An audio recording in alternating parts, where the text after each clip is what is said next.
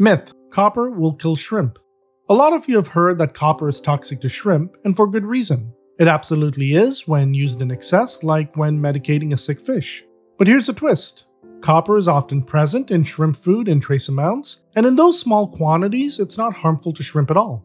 Copper is actually essential in tiny amounts for many organisms, including shrimp, as it plays a key role in their metabolism and enzyme functions. Copper can also be found in some aquarium fertilizers. In most cases, the trace amounts are not harmful to shrimp.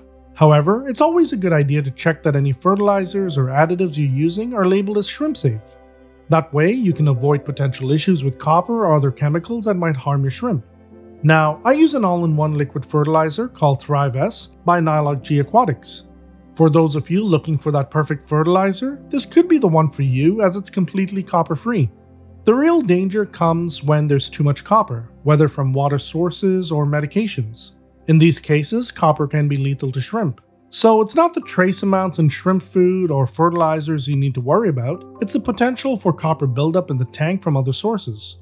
If you need to treat a sick fish, always do so in a separate quarantine tank. And if you're buying a used tank, ask the previous owner if they ever treated it with copper-based medications, as it can seep into the silicone. If they're unsure, it might be best to consider purchasing a brand new tank. The goal here is to create a healthy, thriving environment where your shrimp can flourish.